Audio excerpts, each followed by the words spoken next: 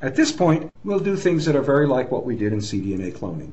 Before I go on, I should say that each plaque represents a single recombinant molecule of DNA that was in that original virus. And so if you have enough plaques, enough different plaques, you have what's called a representative genomic library.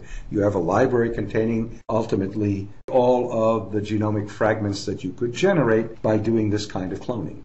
The question is, which plaque contains viruses with a recombinant globin gene? If we follow up on our isolating a globin cDNA, we can use that globin cDNA as a probe to isolate a globin gene. So that's what our hybridization probe will be.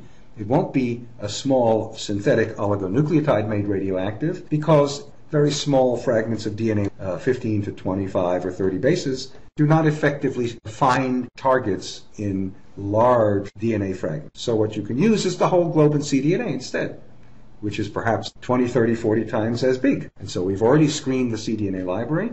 We have that cDNA for globin. We're going to make it radioactive. So we have a radioactive probe. We make a replica filter of the plaques, which is done very much the same as we did for the colonies when we made the cDNA library. So go back and look at that. What you end up with is a filter replica of the plaque. You soak that in a solution containing the radioactive globin cDNA probe. You wash off the excess and you put the film on. After exposing, you develop the film and you see if any black spots form that would have been lain over one of the plaques. And here, sure enough, one did. You go back to the original dish with plaques and you can pick a few phage out of the lysed spot and use those to reinfect fresh cells and grow oodles and oodles of globin gene. And at that point, of course, you have many options, one of which, of course, is to sequence the entire gene.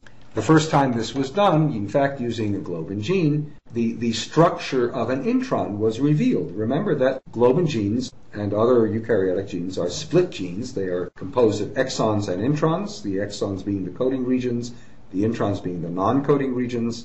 We knew this from hybridization experiments using electron microscopy. But the very first time the globin gene had been isolated and sequenced, you could actually see the sequence of an intron. In fact, the sequence of the two introns that are found in most globin genes.